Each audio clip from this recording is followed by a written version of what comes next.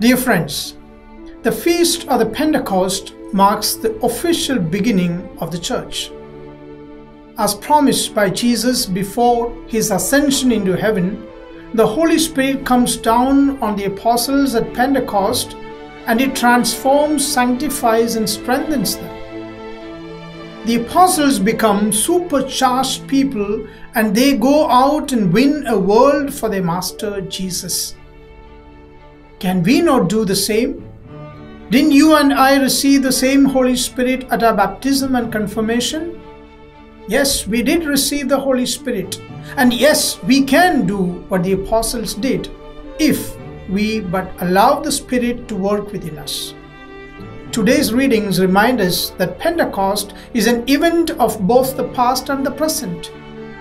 It's an event that will happen in our lives every day if we will. An old beggar lay on his deathbed. He called his youngest son, who had been his constant companion during his begging trips, and said, "Son, I have nothing to give you except a cotton bag and a dirty bronze bowl which I got in my younger days from the junkyard of a rich lady." After his father's death, the son continued begging using the bowl his father had given him. One day, a gold merchant dropped a coin in the young man's bowl, and he was surprised to hear a familiar clinking sound. "Let me check your bowl," the merchant said. To his great surprise, he found that the beggar's bowl was made of pure gold. "My dear young man," he said, "why do you waste your time begging? You are a rich man.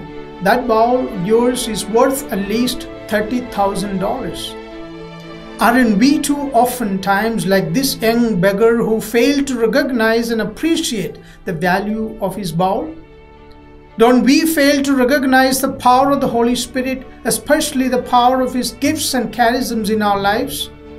Pentecost marks the beginning of the end. It ended the timidity and indifference of the apostles. It ended fear and confusion. It ended compromise and half-heartedness. It ended doing divine activity under the influence of man's wisdom and efforts.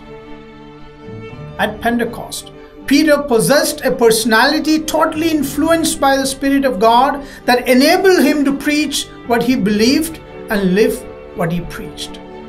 His preaching at Pentecost was a tremendous exhibition and illustration of the Spirit's power, a mandatory qualification to become a witness to Jesus Christ. A genuine experience of Pentecost inspires us to ask, like Peter's listeners, "What shall we do?" The answer is simple. Resolve to reject our old self, the routine ways of living our lives, and accept a new self given by the Holy Spirit. We need to allow the Holy Spirit to fill every area of our lives, our minds, our words, relationships, attitude, and character, to ever remain and live under his divine influence. Fulton J. Sheen once said about the church, "Even though we are God's chosen people, we often behave more like God's frozen people, frozen in our prayer life, frozen in the way we relate with one another, frozen in the way we celebrate our faith." Today is a great day to ask the Holy Spirit to rekindle in us the spirit of new life and enthusiasm, the fire of God's love. Let us repeat Cardinal Newman's favorite little prayer, "Come, Holy Spirit." God bless you. For further updates, subscribe to our channel and please click on the bell icon. Thanks for watching.